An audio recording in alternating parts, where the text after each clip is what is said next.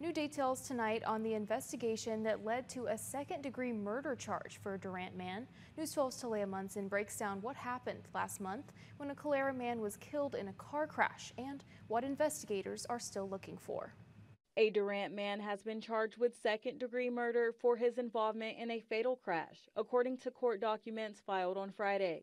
62-year-old Herbert Frankie Burnett faces 10 years to life for the death of Jason Ray Waller. In late September, troopers initially reported that 43-year-old Waller had hydroplaned due to heavy rains while driving eastbound on Highway 70. His Cadillac running off the road and flipping over. The report stated Waller was speeding and not wearing a seatbelt. He was pronounced dead at a Durant hospital. But on Friday, a warrant was filed for Burnett's arrest after OHP's traffic homicide unit announced they found evidence showing Burnett was chasing Waller's car, allegedly trying to hit him when the crash occurred. Court documents accuse Burnett of committing assault and battery with his truck, causing Waller's death.